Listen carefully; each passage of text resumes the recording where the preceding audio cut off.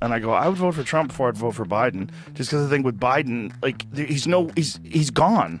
Like, he's gone. You're going to be relying on his cabinet, and I knew his cabinet would be this sideshow of diversity, and which is exactly what it is. I mean, that one person who stole all the women's clothes, that Sam Brinton, we highlighted on the podcast yesterday, like, that's a diversity hire. You just said, oh, look at this, a man who dresses like a woman and has a beard and a mustache but also wears lipstick. This is perfect for us. This makes us look like we're on the right side. So let's hire this person. And you can't have those kind of people running a Ben and Jerry's. We've reached it, ladies and gentlemen, the singularity. Joe Rogan has now gone full MAGA. Oh, man. Why?